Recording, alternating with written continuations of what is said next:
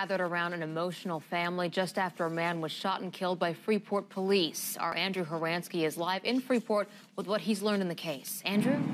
Lisa, it has been an intense afternoon here after a shooting which has caused a great deal of anger. We can show you some video shot just a few minutes ago of community advocate Quanal X with the mother of the man who was shot here at these apartments. They are now with dozens of protesters at the Freeport Police Department trying to sort this all out. At the Freeport apartments on Yupon, police processed a shooting scene while managing a crowd.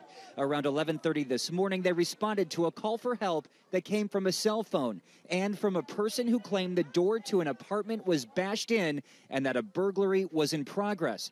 Though police say they recovered a gun, what happened before they entered and after isn't exactly clear. What we do know is that a 31-year-old man identified by relatives as Ronald Sneed Jr. is dead.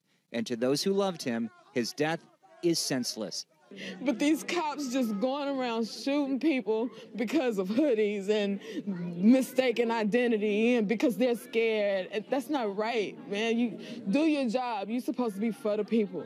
Justice, protect, and serve. Sneed's sister tells us her brother had every right to be inside because the apartment belonged to his girlfriend. She said he stayed there nearly every night and even kept an eye on her young children. Neighbors suspect some may have even been inside at the time of the shooting.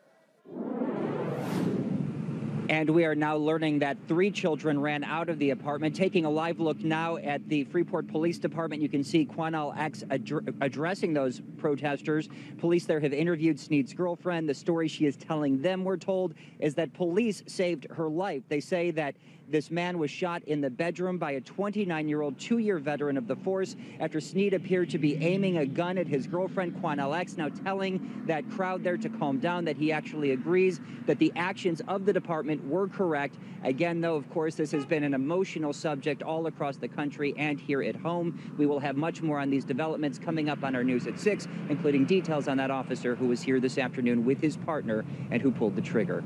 For now, reporting live in Freeport, I'm Andrew Horansky, KHOU 11 News.